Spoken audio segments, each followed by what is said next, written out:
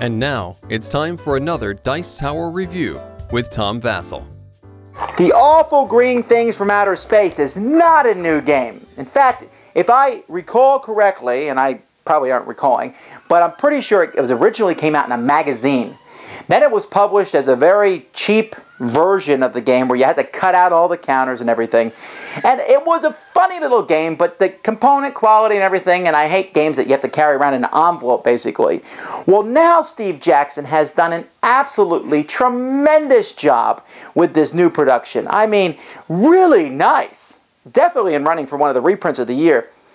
What is this game? It's a two-player game, which is a hilarious little game in which one player is playing the crew of a ship that's being invaded by aliens. Now think BBB movie here, C movie, where these goomy, glimey, grabby, grooby aliens get on board ship and everyone's trying to fight them off, but you don't know what will kill them. I'll jab them with this. Whoa, that made it grow. Bad idea. And so that's the theme of the game, and underneath that, it's a light little war game. Let's look at it.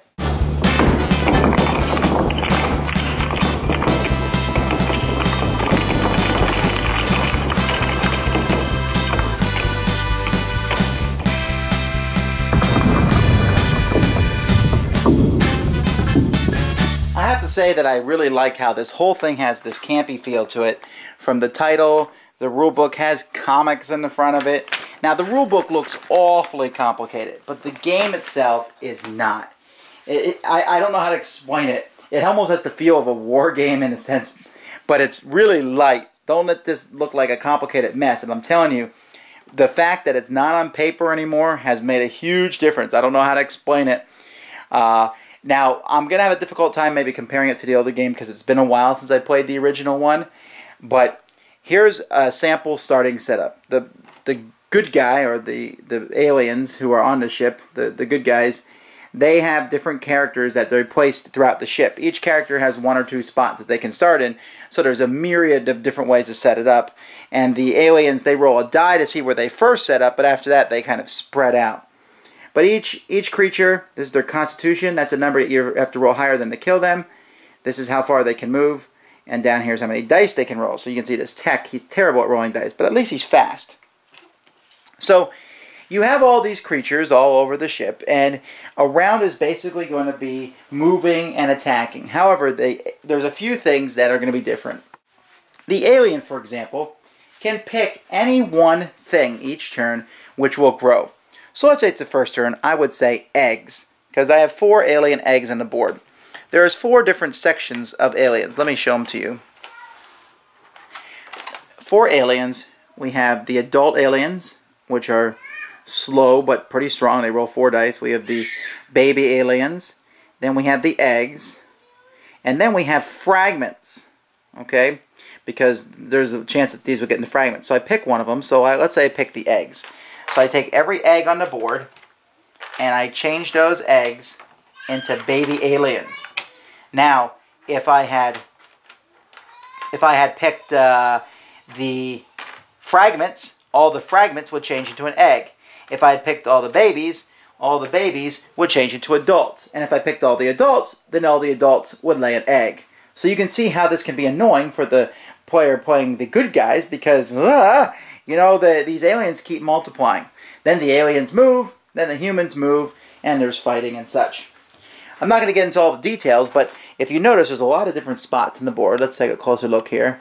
You can see, for example, here in the machine shop, you can pick up the fire extinguisher and the blowtorch. So you would look through the pile of tokens that we have here next to the board until you found the correct thing. So in this instance, I'll take the welding torch, and I'm going to give it to the machinist here. Now, there's a certain amount of different equipment that you can get. But here's what's really neat about this game, and what really makes it lots of fun, is anytime you attack an alien with an equipment, you are going to be drawing from a pile randomly of effects.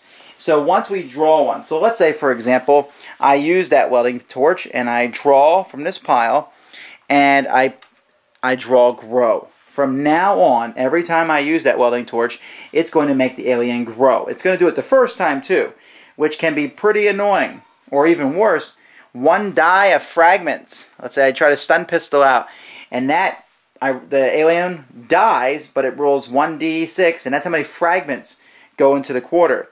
I'm looking for tokens like this. For example, the can of rocket fuel will do 4 dice to kill, maybe. Or the pool stick will do 4 dice to stun. Notice that every creature here has a stun side. The aliens won't move, and you basically lose your turn if you're the humans.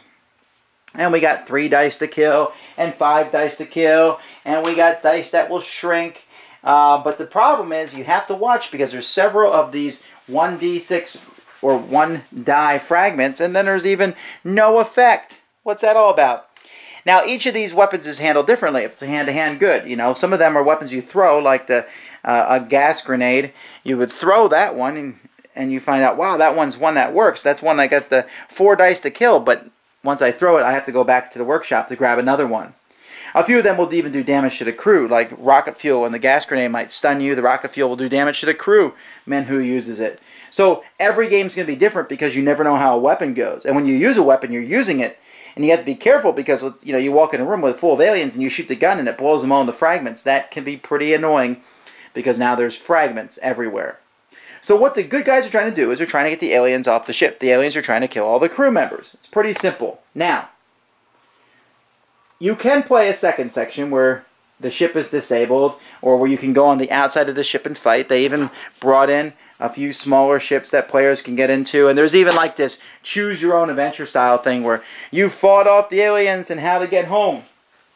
The crew escapes. But the awful green things can take over, and they'll score points. But the crew can try to destroy them. Now, the crew has a bunch of weaklings compared to the aliens, except they do have this awesome robot. Look at his stamina there, 44. He's really slow, but man, he can just nail these guys to the wall. And there's also the mascot. So anyway, there's a lot of different options, and it's just a lot of little fun here as you go back and forth and fight over this spaceship. They're coming to get you, Barbara! I like this game. You know, I don't know what it is. I really like the original one, but I just was so put off by the components that I put an envelope. I hardly ever pulled it out. When I did get out, I'm like, oh, I've got to flip all these little counters over. This is a really nice production, and I'm talking about Steve Jackson Games here. Good on you guys. You're really starting to up the levels here. I like it. I like that. I don't know why this kind of game isn't emulated more often. It has a great theme. The space, of course, you guys know I love that theme, but just it's funny space. It's ridiculous looking aliens fighting off this horde of oozing stuff, and you never know what a weapon might do. And all that silliness and all that zaniness, there's actually real strategy. Do I load up on the weapons and go out, or do I got to start killing these aliens off right away, or they're going to expand too quickly? The alien guy just like, but got to be careful. Do I try to take out that robot? You eat the robot and something weird will happen to the alien who eats him. Usually, if an alien eats a crew member, then out comes another alien. Hilarious stuff, but I mean, there's a lot of good decisions to make. And at the same time, it's not mind-bendingly difficult. It's just fun. And the awful green things from outer space, I don't know if this will ever make my top 50 games or so.